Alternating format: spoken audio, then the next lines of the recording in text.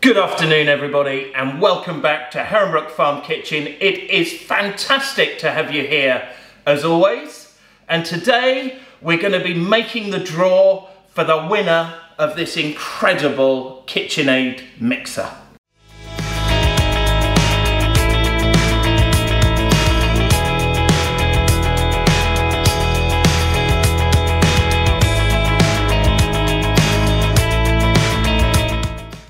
So a week ago when we announced this giveaway, we had 1,500 subscribers. I've just taken a look. We've now got 1,685. So to all of you who've just recently subscribed, no doubt hoping to win a KitchenAid, thank you very much, and I do hope you keep watching.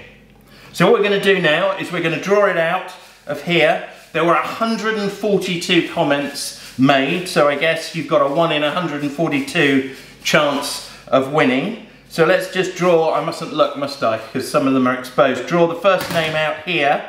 And the winner of the KitchenAid, I'm delighted to say, is Linda Falstow.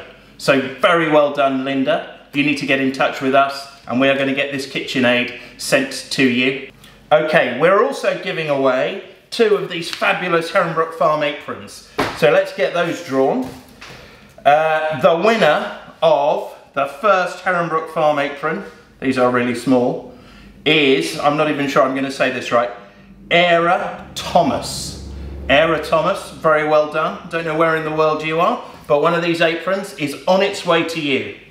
Fabulous. And then the final one, mustn't look, pull that out.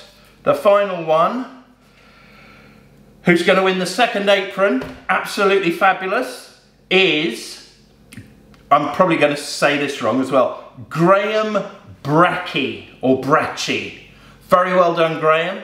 You've also won one of these fabulous aprons. I wear mine all the time I'm in the kitchen. We've also got a special prize. We make up the rules, so we get to have a special prize. One of these fabulous Heronbrook Farm Kitchen t-shirts. We love them. There you are. Choose your weapon. Loads of kitchen and baking stuff on. I'm awarding this for what I thought was the best comment that was made on all the comments that were left on the video.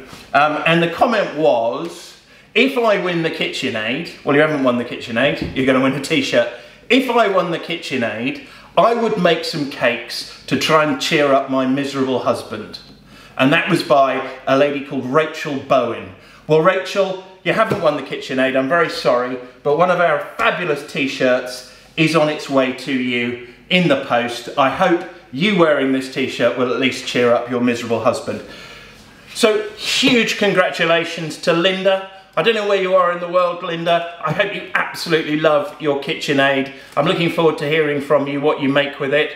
I've not looked on the computer because we've literally just drawn these out, so I don't know what you said you were going to make, but I do hope you make it and it turns out every bit as fabulous as you hope it's going to.